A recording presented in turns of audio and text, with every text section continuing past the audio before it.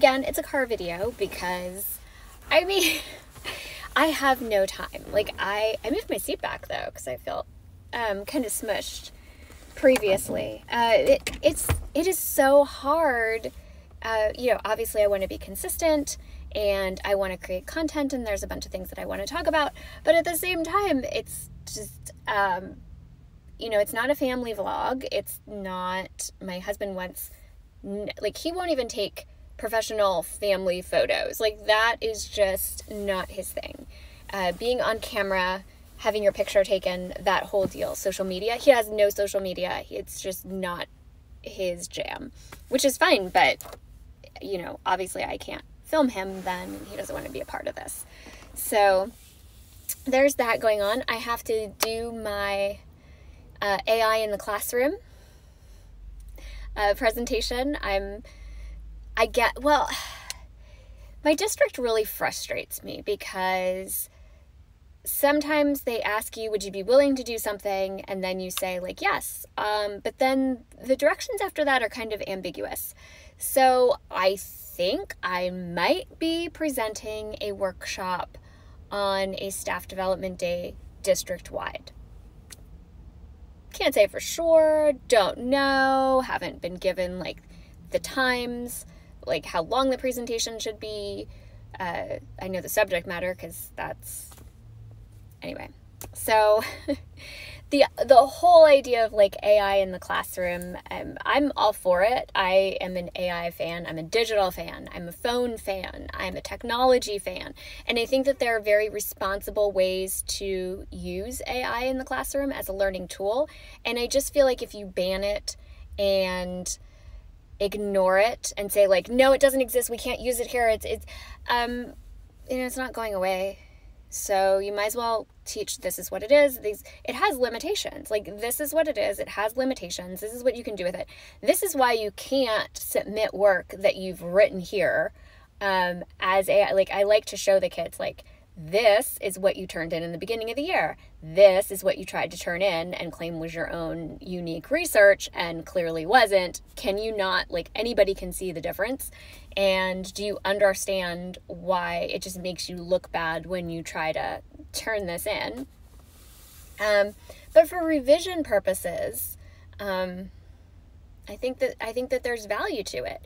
And I think it's also an equity issue, because if we ban it on the kids, we're a one-to-one school district, so if we ban it on the kids' school devices, and some kids have cell phones and some kids don't, they're still able to get that on a cell phone.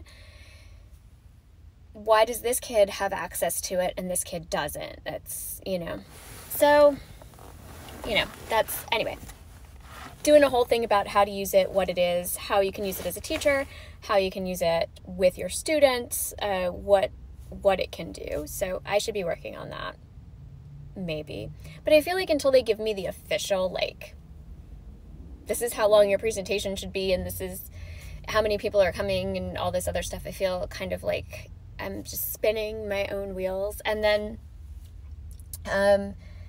for my lecture on Monday, I want to revamp that. Again, a district thing. There's someone coming from the district at our school site that's going to be visiting that just plain doesn't like me. We have differences. And if that person is going to be touring my classroom, then I want to make sure that everything looks pretty good. Like, I'm really confident in what I do, maybe a little bit overly confident in what I do, but I just want to make sure that my resources are up to date. I'm doing a thing on Edgar Allan Poe, Halloween, Edgar Allan Poe, and so I want to kind of revamp my slideshow. And my kids had an essay to turn in. They had an argumentative essay that was due yesterday, and I gave them class time to work on it so that I could walk the room and help them out. And there were some kids that just wasted that time. And this, as a teacher, is so frustrating because you give it to them as homework, and you got your sports kids that are out until all hours of the night, and you don't want to keep those kids up any longer than they have to be. So you give them class time. But then you have this group of kids that they do nothing, and you can stand over them, and everyone says, like, it's the teacher's fault, and you stand over them and you're like, get to work, get to work. But I can't babysit them 100% of the time, because there are kids that genuinely are working that need my help, and you've crammed like 38 of them into my classroom. And so I have to give my time to those kids. And then these kids are over here goofing off and playing around. And like, where do you find that balance?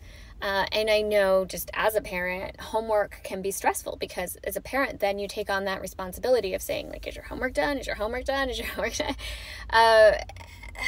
So I try to give as little homework as possible. Or give the option. I'll be like, look, you can work on it in class, or you can work on it at home, but I just want to say that I've given you the opportunity to ask me questions. But of course, last night when this thing was due at 11:30, because the kids begged me, they're like, please don't make it due during class time. Make it due later. When it was due at 11:30, you have kids that are sending me reminds like, oh my goodness, can you help me? No. Like, if you're going to wait till 11:30 to turn this in, then you are on your own. I'm not staying awake until 11:30 when I was with you all those days in class that you could have asked your questions. So, no. And they get really upset. Oh, my teacher did it. Yep, it's always the teacher's fault. It's either the teacher's fault or the parent's fault. You know, like, I would love to have a kid be like, you know what? I really wasted class time. I did not do this to the best of my ability. And just take responsibility, but, you know, dreams and all. So, I just decided that you could follow me around for the day, because it's a crazy day. We're all getting over being sick, and I just wanted to explain the bag of the day. This is hanging open, but the bag of the day is my trusty belt bag, Louis Vuitton bumbag. But the new one, is it called the Teddy? I think it's called the Teddy. The Teddy bum bag was available, and I will show you a picture of it somewhere. I'm gonna claim it's like up here, but I don't know where it is right now. It was available on the Louis Vuitton website for almost 24 hours. Now, first of all, this bag retails for $4,200, so $4,200, which, I mean, luxury and inflation and, you know, mini pochettes are now up to what, 800 and some. If it's worth it to you, it's worth it to you. So I'm not going to say anything negative about the price. What I am going to say is that I did not order it. Was price a factor in that? Yes, but maybe not for the reason that you think. Had this been this, because the Teddy one is the ski collection, Teddy, whatever you want to call it, is the same size and same design as this bum bag, the original bum bag, which I love. I think that this is such a great size. So for a busy day like today, I was going to say I have extra batteries or something, but I don't. I actually really have nothing in here. I've got one wet wipe and makeup, and, you know, I don't really have a whole lot of stuff. I've got a dum-dum, a bunch of lollipops. I don't know. But it's the same size, same shape as that one.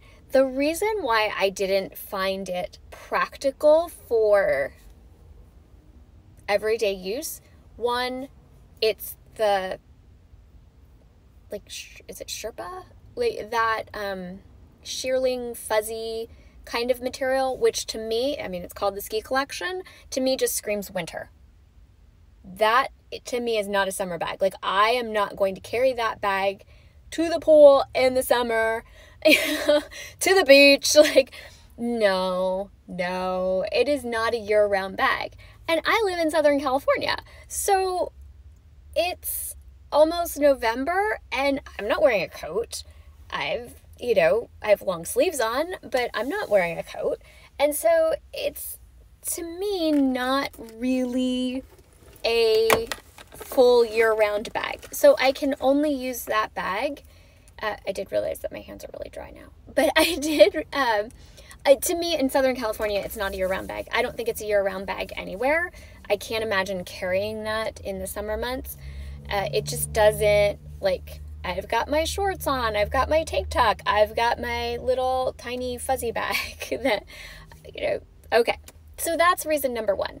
Reason number two is that it's white or cream, but it's definitely light. It is going to get stains. It's like a white carpet, right? It is going to pick up all kinds of stains. Now, do I think that maybe some Tide stain stick might work on that because it is kind of like a white carpet? Maybe. But am I willing to take that chance? I just feel like it's going to look, I mean, this one looks pretty bad. No, I mean, it's not, I don't know. I love this bag. I think this bag is great. But it has stains on it for sure, right? It has marks and stains all over it. And in the front, right? But I just feel like this bag is 7 years old. And I have a bag that's over 20 years old. That particular bag is just, I don't feel like it's going to make that, I don't think it's going to hit the 10-year mark and be looking usable anymore. I just feel like it's going to age extremely badly. And I can't say that I have any proof to that. It's just my opinion that that bag is going to age badly. I also feel like that type of material, that shearling, I don't even know what it's, I wish I knew what it was called. Shearling-y stuff. Because if you make a mistake calling something that it's not called or mispronouncing something on YouTube, people will call you out on it. So I am expecting people to call me out on the fact that I don't know what that material is called. But I provided a picture and you can go online and see it. But I do feel like that material does kind of come in and out of style a little bit. There's a reason they don't come out with bags in that style every single winter. And there's a reason why they come out with those bags in winter and not summer, right? So I skipped on that bag.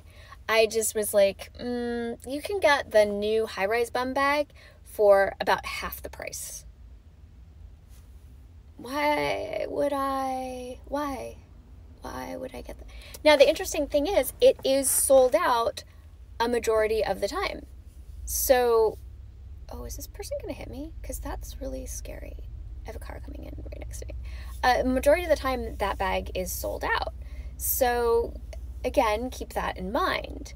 But I chose to pass on that bag.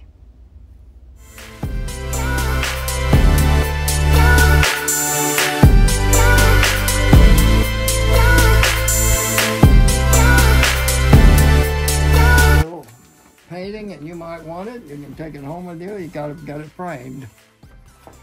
You know, it's probably a standard frame size. I don't know. Anyway, there's that. These are photocopies. I sold these. This was sold at the Pagoda in Reading. They had an art show and they wanted some art to sell. And so I made photocopies of it before I gave them to them. So this one here looks very much like that picture that's unknown or